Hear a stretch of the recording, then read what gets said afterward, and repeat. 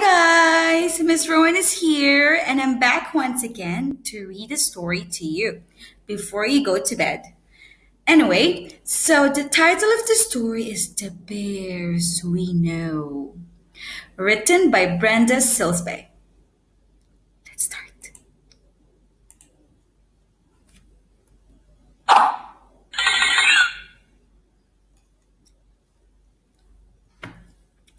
The Bears We Know.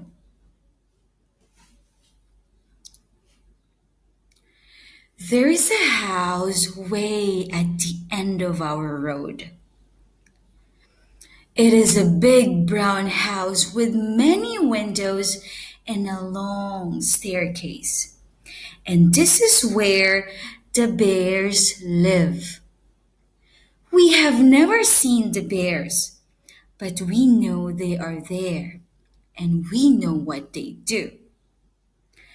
They sleep late every day and nobody ever wakes them up or tells them they are sleeping late because you never wake up or talk back to bears.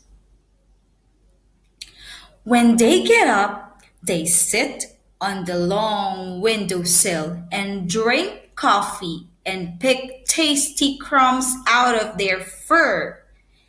They watch everything that goes on and growl whenever anyone gets too close, so no one ever does. They find old couches at the dump and bring them home, jumping on them till the springs are gone. That's their exercise. Jumping. Then the bears close the curtains and watch cartoons and game shows on TV. They don't go to school and they never ever have to work. There are always lots of empty potato chips or potato chip bags in their garbage cans. Before lunch, the bears go out to their shack and have a sauna. They wear very tight bathing suits and sing all the time. Joe and I heard them singing, so we know they were singing about picnic. The house is very dirty and the bears never clean it. When it looks too clean, the bears bring in buckets of sawdust and throw it around. For lunch, the bears have vegetable milkshakes and syrup. Sometimes they make omelets. Then they stretch out before the fire and have a nap. After their nap, they make hot buttered toast and hot chocolate. Then they sing very sad songs and cry. It's a terrible sound when all the bears cry. Wow. But soon one bear tells a joke or sings a happy song. And they eat some of more buttered toast and have a good time. Most days they stay up very late, way past our bedtime.